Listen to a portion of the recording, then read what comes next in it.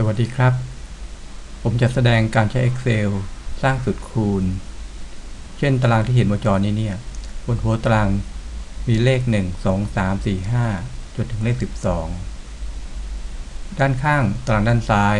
มีเลข10 20 30 40ถ้าเราต้องการจับ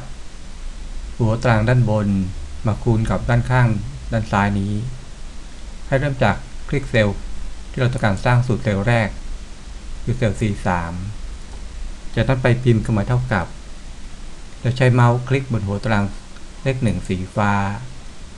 ได้ตำแหน่งเซลล์เป็น C2 จากนั้นไปให้กดปุ่ม F4 F4 พิมพ์เครื่องหมายคูณ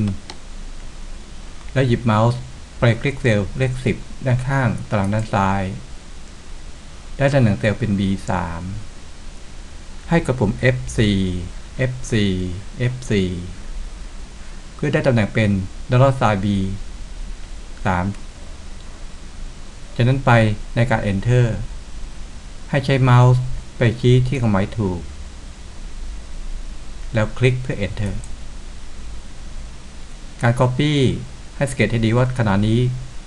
ปลายเมาส์เป็นเครื่องหมายกาชาติให้ใช้เมาส์ชี้ที่ขอบเซลล์ด้านขวาล่าง